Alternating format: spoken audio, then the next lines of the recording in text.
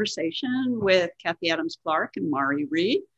And we are talking about photographing birds with our mirrorless cameras and what we have learned over this past year and a half. So Mari, I'll turn it over to you now. And why did you make the change to mirrorless? So I guess there are two parts to this. There's the change to mirrorless and there's the change to Sony. Yeah. And the change to mirrorless came about kind of slowly. As I'm getting older, it became more and more difficult for me to carry my heavy gear around. So what I was previously using was a Canon 500 f4, which I invariably had to use on a tripod. Mm-hmm. And then I'd also have another whole body lens, 100 to 400, and that I used for birds in flight. So we're talking about two separate systems here. So photography wasn't becoming any fun anymore. You know, it was just a drag to carry all this stuff around, and traveling is becoming much more difficult. Dragging all this equipment through airports, trying to get it on planes, it was just becoming a drag. So, and I'd been looking at what other people have been doing, looking at Sony, looking at Canon. So this also became a bit critical. I switched over in August 2019. Mm-hmm. So I've been using mirrorless, Sony mirrorless for 2 years, almost 2 years now. And it became precipitated in the summer of 2019 because we were going to Antarctica that December. And I knew I didn't want to have to drag my 500 f4 with me. I knew I didn't want to take a tripod with me at all because I probably wouldn't be able to use it. So it was like, well, if I'm going to do this mirrorless switch, I should do it now. So that's the kind of the why mirrorless. You know, it was a lot about the weight and the compact size of these cameras and the lenses that go along with them.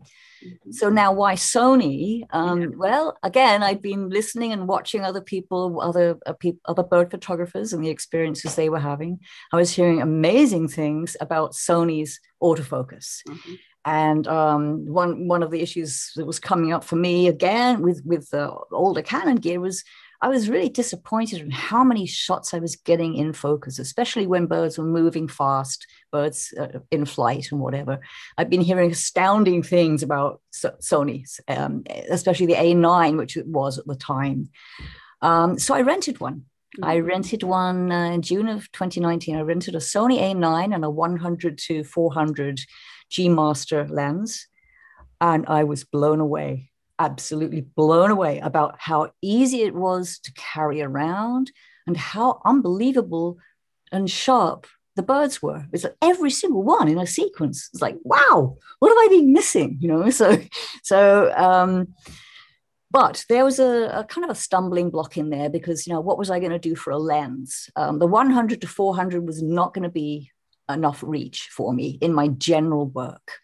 So then I hummed and hawed for a while. Then Sony came out with the 200 to 600. Which is a beautiful lens. Yes. Yeah. And a great focal range. I mean, ideal, you know. Yeah, you go out to 600. That's awesome. And then you can slap a 1.4 converter on it and you've got 840 millimeters. So I actually ordered the lens, the Sony lens, before I ordered the camera. And well, it's because you had to pre-order them. So, and then I ordered the A9, and I've stuck with the A9 rather than upgrading to the A9 II because it just the A9 II wasn't different enough for me. Yeah. If you asked me if I would upgrade now, I'd go to the A1. Sony A1. Yeah. Canon at the time, I don't feel had the mirrorless capability that they do now. They've made huge strides, of course, as you know, and probably should talk about your experience. Yeah. And what I did was pretty much the same thing. And I tested the Olympus system. Ooh. So Olympus sent me the whole box full of everything that I wanted. And I tested the Olympus system and was impressed, but not impressed enough.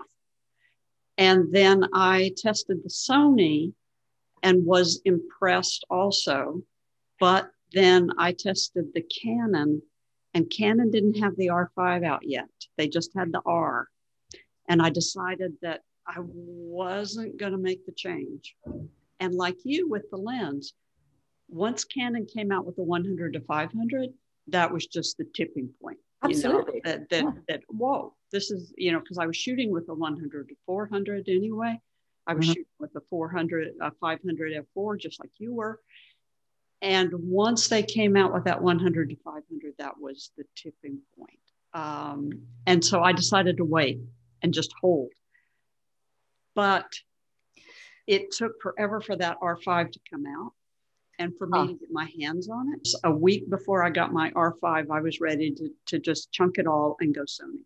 Wow. And then I got word that the R5 was coming. And so I said, okay, that's it. I'll see. So that's why I ended up going Canon. And when was that? When this this was all happening early part of 2020. So okay. I did all my tests through 2019 like you did.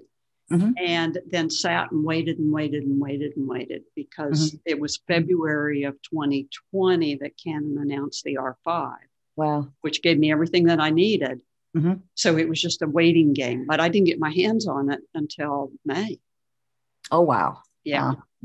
It's really frustrating. Yes, it was very frustrating, especially when I'm seeing work like you're doing, and it's like I could be out there shooting. So how different is the menu system, or isn't it, between the DSLR Canons and the mirrorless Canons? And that's one of the reasons that I'm glad I made the change. Also, is there's no difference whatsoever. It's still the red menus and the blue menus and the gold menus and the pink menus. And the Olympus system drove me crazy because the menu system was so different, and even the words that they used. And then Sony, it was much more, a little bit more intuitive for me. Yeah, well, I didn't try the Olympus system at all, but one of the difficulties I had at first with switching to Sony was, learning this new menu system, and it didn't feel intuitive to me. But I eventually got used to it, and I'm still not sure that I really use it to its fullest advantage. But, Interesting. So now that you've made this change, are you happy? Oh my goodness, yes. Yes. It's been a game changer. Literally, it has been a game changer. Yeah. It's made me, I've felt much freer with it all. It's put the fun back in bird photography again. It's not a chore anymore. It's fun. I suppose I have never looked back. It's like, yes, I'm glad I did this. I have to agree with you that it's the same thing for me. It's a lot of a game changer. So being specific, how has it changed how you shoot? Well, it's made me more likely to drag the gear out for a starter, because it isn't dragging. It's just easy to pick it up and carry it around. It's been fun to use the electronic viewfinders. It takes a little bit of getting used to them, quite a lot actually, because as DSLR shooters, we're used to this lovely smooth view of everything through glass, and then you get this electronic display that looks like a television. It's kind of jittery, and once you get past that, big deal. It's no big deal. It's made me much more confident about my exposures, because you've got this in real-time exposure with what you see, what you get is what you get with the if you use the exposure simulation setting, and I think Canon undoubtedly has that too. Yeah, we do. Isn't it nice that we can see if the picture's too dark, or we can see if the picture's too dark, too light, right in the viewfinder. And you've got your histogram. You can show your histogram too, right there in real time, rather than having to take a shot and then view it, there it is right there. And I use the histogram a lot too. I was saying, one of the big differences too, and this is going to sound like, it's not humble bragging, but it's kind of, it's like, I can't believe how many of my shots are sharp. I mean, where was I?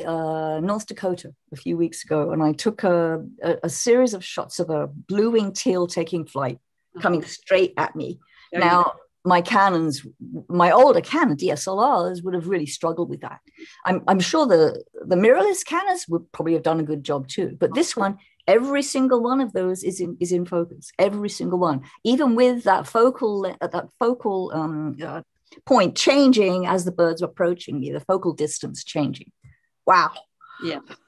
And I like I have to agree with you on that. I was using a D1X by Canon, and that D1X, when it got focus, it held focus. I mean, we just never lost it.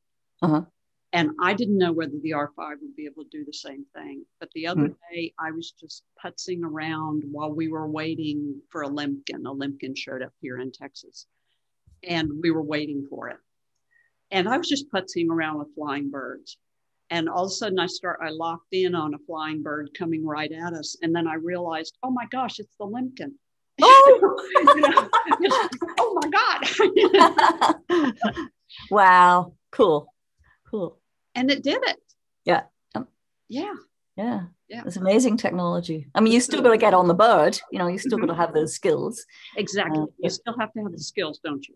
Yeah. But then your lens, your one, is it a 100 to 500? 100. Yeah. So that one and the 200 to 600, they are more lightweight lenses than the older genre.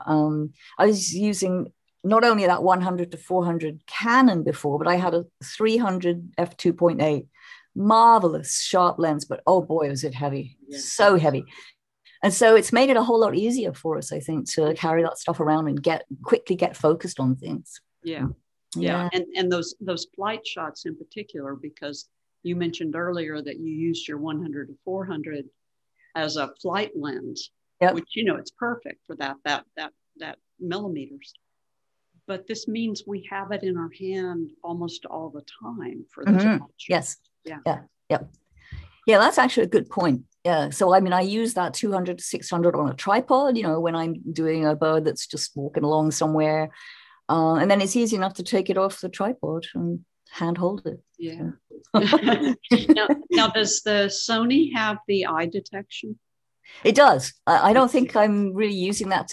I think the A1 is probably even better because it's got animal eye and bird eye. I mean, I've heard good things about that too. The Canon has animal eye, and then I have used that for warblers all spring long, and it is amazing. Wow, it's absolutely amazing for the small birds. Where do you miss your digital SLR?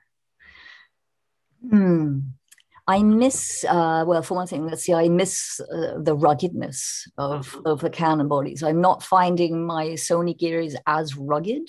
I'm having more problems with, little bits falling off here and there. Like the viewfinder cover, I have lost at least 3 of those since in the 2 years I've had it. They just fall off. They don't seem to be very firmly attached in there. So I miss that. I miss having Canon's nice repair service and professional service, because I'm not in Sony now, but lens-wise and reach-wise. So both of the cameras I have an A9 and an A7R4. Both of them are what they call full frame cameras, what I prefer to call full size sensor cameras. So they don't have that nice 1.6 crop factor that my previous Canon did. Boy, do I miss that reach. I really do. Yeah. So, but then you can crop the files, so I don't like doing that, but do it anyway. So yeah, same. I don't like cropping the files, but that R5, the files are so big. Are they? Yeah. 50 megabytes. Okay. Yeah. Mine's so 45, it's a big file. Yeah. Big file. Yeah. So but the DX series, they were full frame sensors, right? Full size. I went full frame full frame sensor. So I was shooting with the D1X and the 5D Mark IV. And so I just completely got out of the mindset of the 1.6. Okay. Yeah. It just wasn't part of me anymore. Okay. Yeah. Yeah, I went straight from that into the full frame. I'm like, oh, you mean I need to get closer? Yes, exactly. I remember but the sharpness of everything made up for it big time. So, it is amazing how sharp these pictures are. And good at high ISO too. That's one of the other reasons it was so wonderful to switch. Was I'm using ISOs now that I never would have dreamed of using with my Canon. It was a Canon 7D2 that I was using before. I didn't like to go above 1,000, Now I'm doing 10,000, and if I can work on a little bit in topaz, denoise afterwards, I'm usually very happy with the results. They're quite just adequate perfectly for publication. And my agencies take them. So interesting to be able to shoot at those high ISOs. I was working in a workshop where we had an Alpha Model Falcon that we were flying. And so it's just teaching people how to get these really fast birds in flight. And the light was horrible and it was rainy, but we still needed a 8,000 shutter speed. And so the ISO was just ridiculous. But we still got the shots. And no, they're not great, but it was still as a good learning experience. And I like it now because we can get the shot no matter what the situation. Right. The ISO. Right. And you like topaz denoise? Oh yeah, I use that a lot, and topaz sharpen too. I use them both. Yeah. Very good. Very good. Anything that you miss from the digital SLR world that we didn't cover? I guess it's the trivial little things. Like one of the difficulties, little slight frustrations, is how small the SD cards are, and you use them right too. They're so tiny. Use these things. They're just so small, so easy to drop. When you're changing cards or whatever. But I haven't yet. Touch wood. I'm touching wood. It's ridiculous. They are tiny. Tips and techniques now that you have moved into mirrorless for people who are either just making the change or thinking about making this change? Really get to know the autofocus system, especially all the different modes, and know when to use which one. That's one of the things. So I use tracking autofocus a lot because it's so good, but I don't always use it because I find it almost too sensitive when the bird is static, and I'm just trying to design a nice composition in the habitat or something. I'm finding the tracking is too sensitive. I only have to vibrate a little bit and it'll move off the bird. So then I go back to the non-tracking autofocus and use a flexible spot, maybe flexible spot small or flexible spot medium. And then when I'm using the tracking autofocus for birds in flight, I'm also using flexible spot medium, but then I also will try zone for tracking zone. That works pretty well too. So know when to use those two different modes and experiment.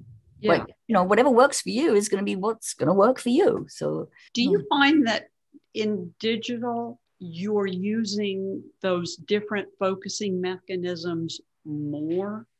So for instance, I have the rapid button already set so that I can move from one spot to eye to large section. I am using them more. I'm not quite as organized as you. I'm still using the default button, but that's pretty easy to use on the Sonys. It's right next to the main kind of. It's right next to where your digit finger would be, your first finger. Yes. So that's pretty intuitive to me. So I am using them more. I play with them a lot more. I've noticed that so much more than when I was shooting digital SLR. I rarely moved off of one spot or the small cluster. Right. And now I'm just moving all the time. Yeah. What tips and tricks do you have? And maybe what you say will stimulate me to think of a few more. You know what, because I'm still getting a lot of calls from my students saying, I got this and it's not working. I think we have to understand how these mirrorless focus. It's different than what we did before. For instance, digital SLR, I picked the camera up, put it to my eye, and it was blurred through the viewfinder until I pushed the button down, the shutter button down. And then that would start the autofocus. Where now I pick the camera up, put it to my eye, and it's already focused. Yeah. Huh. Same thing on yours, right? Yeah, probably. I don't notice it that much because usually I should look at that. Because no, I don't notice that so much because I am usually pre-focusing as soon as I pick the camera up. If it's a bird moving or something. Yeah. Huh. that we have to let it go ahead and do its job. And then we have to confirm it or get that focus point in the right place. That it's already trying to find something to focus on the moment that we pick it up and point it at something. And maybe I don't know if that's because that's the way I've got my camera set. Could be. Yeah, I'm not sure. Or whether, and I've played with it ever since the very beginning, where it does that, where it just, as I move it around, it's focusing. And then when I find what I want to focus on, I confirm it. And then we start working more detailed on it. Well, definitely there's a learning curve. And I think people need to be realistic about how quickly they can move into it. It takes time. Yeah. And there are a bunch of videos online. Mark Smith is a good one that will help people go through all these menu items, because that to me is a big challenge. You've just got to go through them all and figure out what they all do. Otherwise, you're just going to get lost. Yes. And you can customize it. You undoubtedly can with the Canons too. And that really helps if you customize it after you've been using the camera for a little while. Customize it to where your hands want to move and any of your limitations. Like I have bad thumbs, so I don't use back button focus, for instance. My thumbs won't work. But I have to put things that work with my hands. And I'm used to using my forefinger for certain things. I'm used to using my thumb for certain things. I'm used to using my left thumb for certain things. I had to program the buttons for the things I use most. And it took me a while to learn for the finger that's going to work for me. And I don't think we can just take it for granted that ours is going to work like anybody else's. And there's even such a thing as the dial going to the left or to the right. That has to be intuitive as well. Let's not even go there. I know it can get way too complicated. Going through all the menus. And then Canon Professional Services told me that their biggest problem that they're encountering when people send the equipment back saying it's not working is that they set too many things and they're crossing each other. My menu thing where you can drop in and customize just what you use, because there are going to be some things you never use. Some issues you never use. And Canon has that, right? I think something similar. Yeah, we have a My Menu on the back. What about other techniques when you're out in the field? Pretty much the same as I always have. I found that I'm just trying more. So there was a Purple Martin box the other day, and it was nice and sunny, which means I could get a fast shutter speed. And they were fluttering around the box pretty well. So why not just spend 20 minutes and just fire away at flying Purple Martins? Sure, it's fun. Yeah, they're cool. You know that we've locked onto them, and so this makes it a heck of a lot more fun. And they're now with the very fast frame rates, the Sony, the A9 is 20 frames a second. I mean, the A1 is way more than that. So you can get masses of shots that show you all these different wing poses. And that to me is one of the great advantages of doing this, is you can get wonderful wing patterns. We can't even see the wing positions, they're gone in a flash of an eye. And then you see it and you go, wow, that's a dynamic pose. That's the one I'll convert, and that's the one I'll use. Yeah. So you just hang with that bird as long as it's in the frame, and as long you're just firing as long as you're there. Oh yeah. So there's this thing that's kind of a derogatory phrase called spray and pray. Yes. I don't like that. No, it's not spray and pray. No. I know what I'm doing. It's spray and get it. Exactly. Spray and get the shot. Exactly. So spray it. So gun it. I do that all the time. So especially with anything fast moving, birds in flight, birds bathing, birds running around, fighting with each other. Definitely, absolutely gun it. And you have to use fast cards though. Yes, you do. Otherwise, your buffer is going to fill up too fast. And then you'll get stuck. Yeah. So shoot lots, but then use fast cards. But like you, I don't like calling it spray and pray, because when through the viewfinder, I can see that I've locked on to focus. Yeah. I'm not going to turn loose until I've lost it. Yeah, exactly. Who knows what I'm going? What exactly. to get, One of the kind of downsides of that is, I don't know whether it's true for Canon. It definitely is for Sony, is the battery life is poor compared to the Canon batteries, way poor. And, and I think a lot of it is that you've got these live displays. So it's needing a lot of power, but I think it's more than that. I think they just never didn't have the power that the Canon batteries did.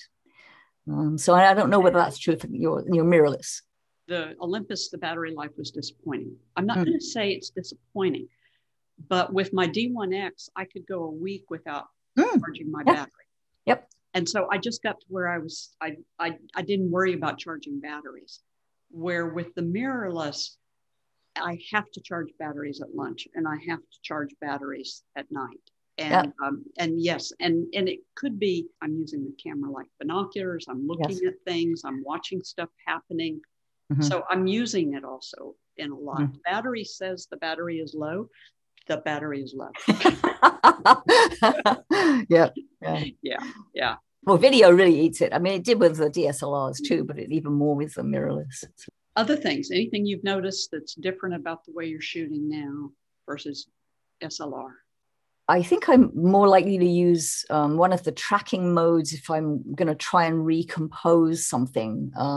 I said earlier that I was not using it for static subjects, so it's still true, but it is much easier to compose things in an odd or interesting way with the tracking, because it will hang on, the focus will hang on to your subject, and then you can reframe subtly, as long as you're keeping your finger down, to keep the focus on it. You can reframe in interesting ways. And just as a sideline, I've been shooting since the early 80s, since probably 1984, 85. And you, how long have you been? About the same time. I started shooting birds anyway, or wildlife anyway, in the mid 80s in Kenya, my husband Peter and I were biologists. We were studying bee eaters in Kenya. And that's, yes. And that's where I started. We lived in Lake Nakuru National Park. Wow. We lived in a house. And so there was stuff everywhere. That was perfect. That's where I started it. Film days. Oh my goodness, yes. Oh yeah. It's amazing what we managed to do and didn't do. And the things we missed. Oh yeah. Where now when we miss something, I sometimes think it's probably more operator error most of the time.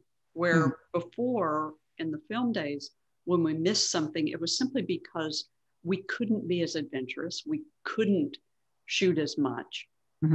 And now we can be adventurous, and now we can shoot as much, and now we can try things. And it's operator error most of the time if I miss something. It's not the equipment. I think it sounds like you got the same idea as me, that it's allowing you to push the envelope of your abilities.